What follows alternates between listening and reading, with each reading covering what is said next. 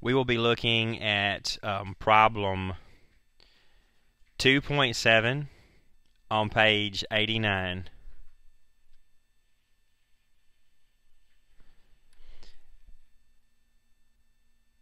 The distribution of heights of adult American men is approximately normal with mean of 69 and a standard deviation of 2.5. Use the 65, 68, 95, 99.7 rule, also known as the empirical rule, to answer the following questions.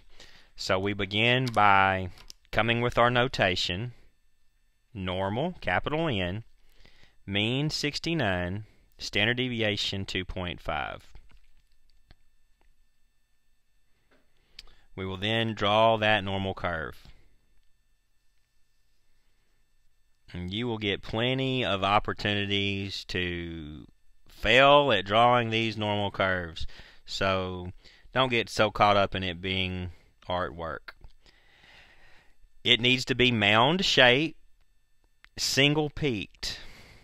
These lines here will approach the x-axis asymptotically, but I won't get it so close over here because we're going to be writing numbers out there.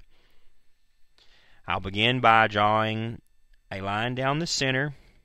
This is our mean, 69.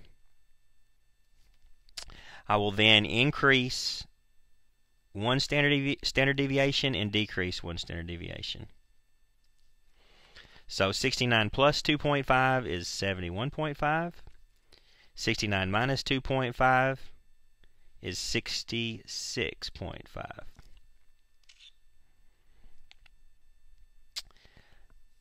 Adding another 2.5 above yields 74. Subtracting another 2.5, 64. Adding another 2.5, 76.5. Subtracting another 2.5, 61.5. The empirical rule states that in one standard deviation, plus and minus, we will have 68% of our observations. That is to say, from 66.5 to 71.5, 68% of the observations will lie. And since it is symmetric, half will be above 34%, half will be below 34%. So from 66.5, that's 5'6.5", to 71.5, 5'11.5". So from 5'6" to about 6 foot tall, 68% of adult American men are that height. Okay. Plus and minus 2 standard deviations will be 95%. Lastly, 99.7% will be plus and minus 3 standard deviations. Instead of the dash here, a comma is probably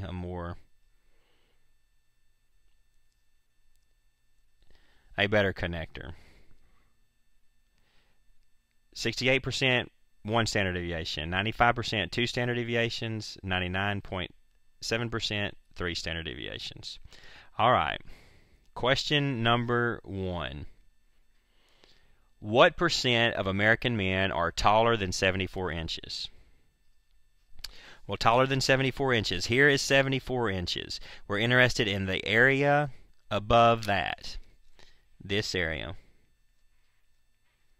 Well, we know to the left of 69 is 50%. This area here is another 34%. Since 95% lie in 2 standard deviations, from 64 to 74 would be a total of 95. Since we've used 68% already, 95 minus 68 is 27%. So these two areas here must sum to 27%. That means this side will be 13.5%, and so will this side. Okay, so this area here, 50% below 69, 34% here will be 84%, another 13.5% will be 97.5%. The rest of this is the complement, or 100% minus 97.5%, which leaves 2.5%. Answer to A. 2.5% of adult American men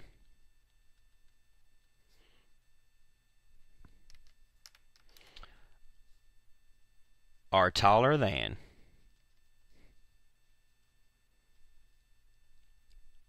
74 inches. And that is 6'2".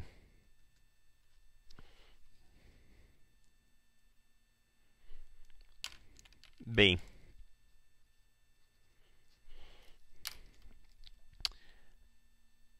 Between what heights do the middle 95% fall?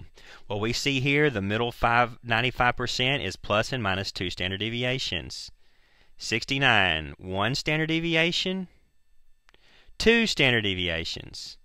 Between 64 inches and 74 inches is the middle 95%.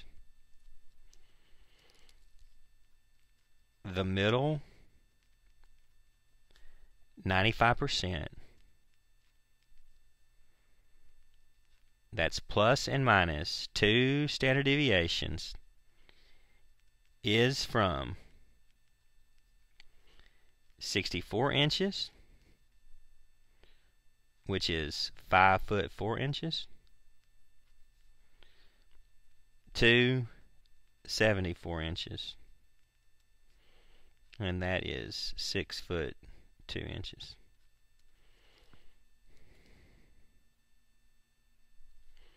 C.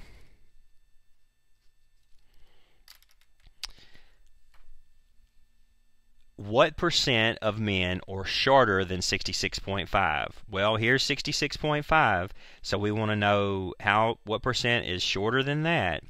It would be this shaded region.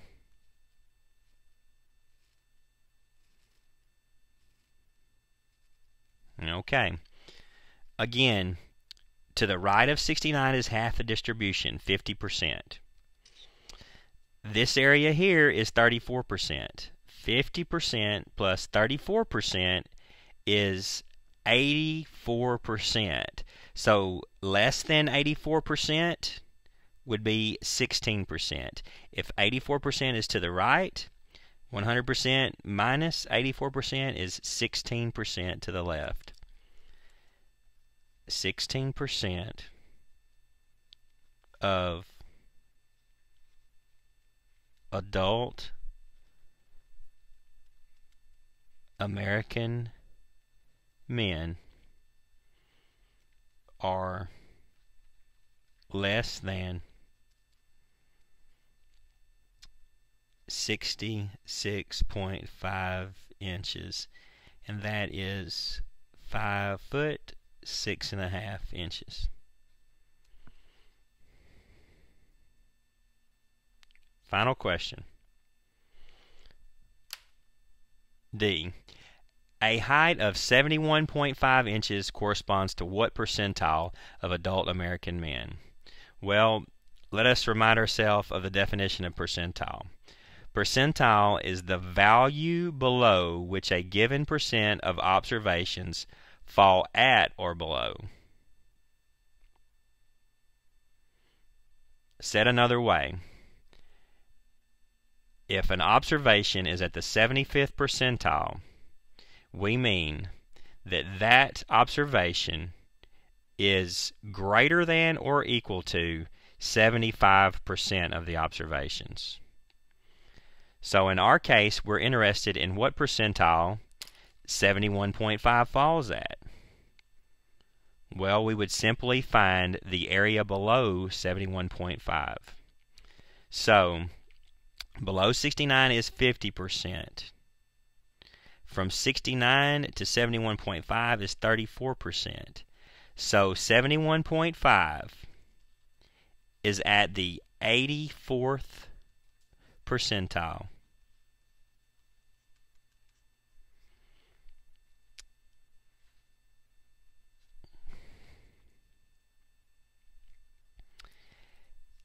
.5 inches is the 84th percentile. This means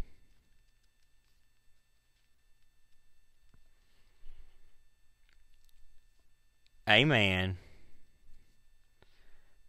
5 foot and 11.5 inches, which is what 71.5 inches is as tall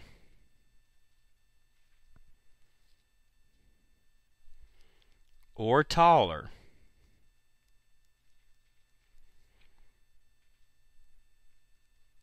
than 84% of men.